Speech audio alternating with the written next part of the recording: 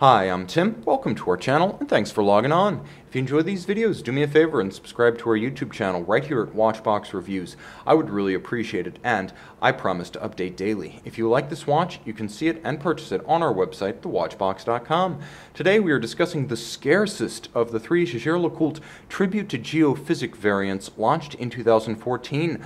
A tribute, fittingly, to the 1958 Jaeger-LeCoultre Geophysic sports watch / technician's chronometer. The modern version is upsized, upgraded, and far finer in details and materials, but it is true to the original spirit of being a go-anywhere, minimalist, technician-style, chronometer-grade timepiece.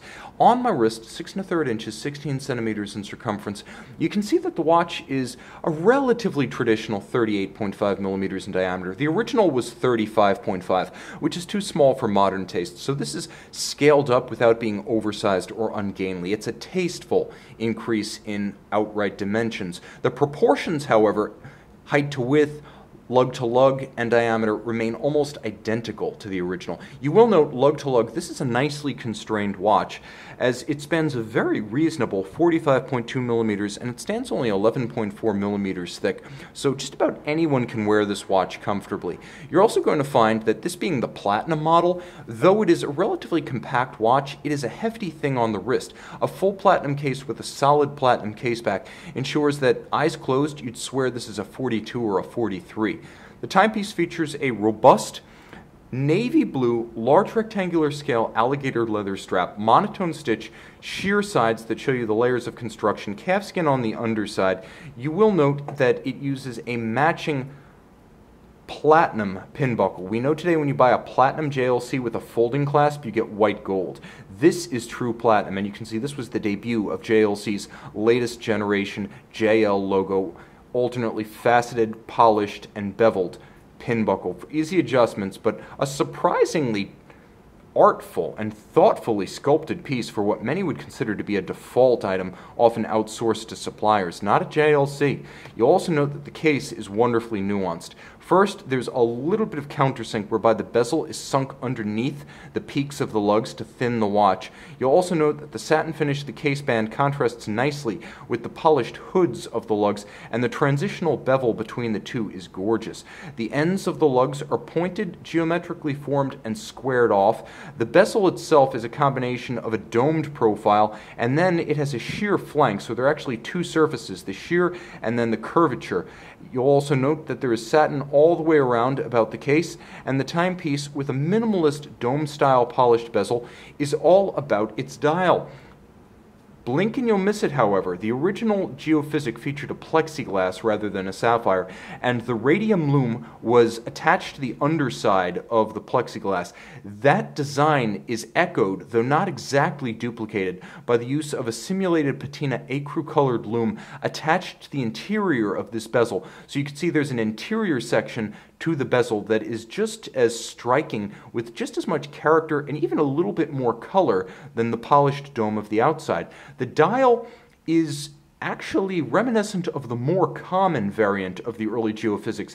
Everyone was a little surprised when the steel and rose gold, the 800 and 300 piece limited series Geophysic tributes, came out with the crosshair dial that was considered to be a collectible among collectibles and a rarity among rarities in the original Geophysics.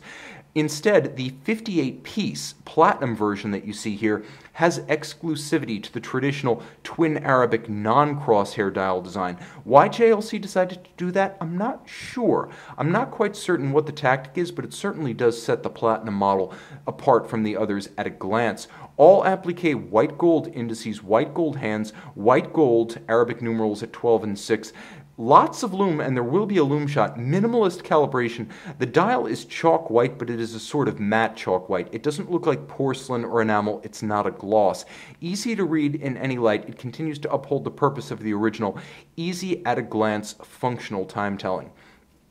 The case back with the geosphere emblem that was the symbol of the International Geophysic Year of 1958. So that emblem is back. Most modern JLC fans recognize it as the symbol of the Master 1000 Hours Control case back attestation from the 2000s and the 1990s. You will note solid caseback, solid platinum. Give me a platinum caseback over a sapphire any day of the week. I would much rather have $1,500 worth of platinum than a $30 sapphire, especially with an automatic movement. Now, this watch is a sports timepiece, 100 meters water resistant. The reason you can't see, even if you wanted to see that caliber, is that there is a soft iron cage Rolex Milgauss style underneath this display back. JLC certainly not averse to giving you a display back on an automatic caliber, but with that soft iron paramagnetic cage in place to shield the hairspring from magnetism, you wouldn't see much. The timepiece does feature hacking or stop seconds. It's the caliber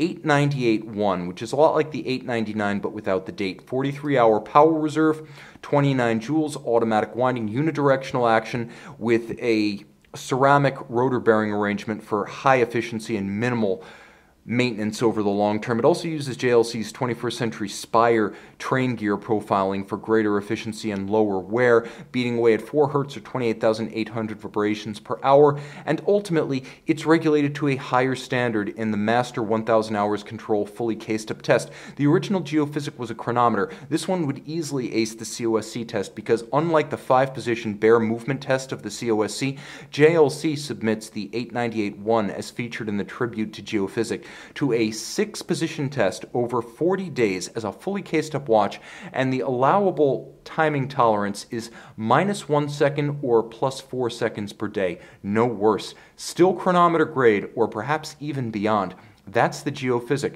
You can swim with it. You can wear it in any occasion, day or night, formal or casual. An all-purpose chronometer for the wrist in the modern age, one of 58 made in platinum. See this modern-day classic on the watch box.